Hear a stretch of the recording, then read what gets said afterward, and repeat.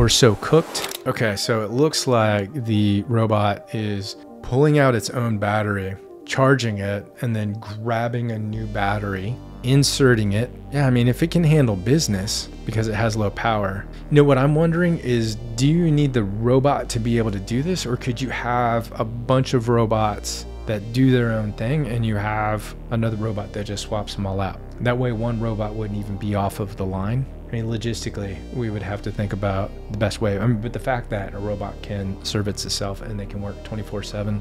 So this is what, 99% uptime? Are you gonna work 99% of the time? With the advent of AI, we have this intelligence that is now genius level at everything. Most people, as it gets better and better and more useful, they're toast. We saw where it's gotten rid of low-skilled labor. We have self-checkouts. We have, it's writing copy and doing all the marketing stuff. It's able to do research. People are done. And the blue-collar jobs are safe for now, but with androids, I mean, if you can get an android that can build houses 24/7, what happens to all those people? And people complain about illegal aliens, but they're not going to be able to find work once the robots hit, and they're already coming out.